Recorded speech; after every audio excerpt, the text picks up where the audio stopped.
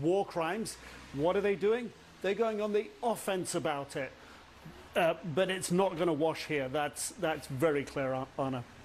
It's despicable. It's sickening. I appreciate your reporting. Nick Robertson and Ed Lavandera. Ed, stay safe there in Odessa. Thank you both. Let's bring in Associate Professor of Global Politics at the University of College London, Brian Claus. His latest book is called Corruptible: Who Gets Power and How It Changes Us.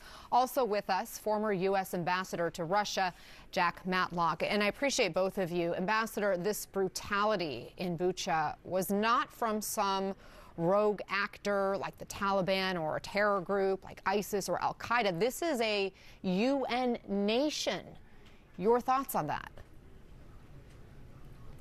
Well, I was not ambassador to Russia. I was ambassador to the Soviet Union.